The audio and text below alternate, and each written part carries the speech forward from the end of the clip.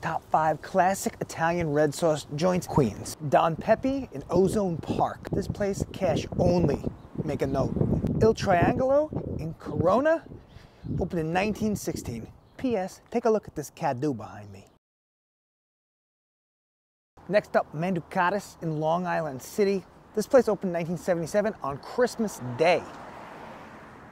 Another Howard Beach fave, Lenny's Clam Bar. This is the original in Queens.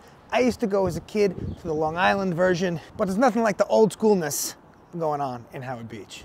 And in the number 5 spot, Caramia in Queens Village. Lots of Italians there. Now, don't be a stunat. Save this list for your next Queens Italian adventure. Mangia.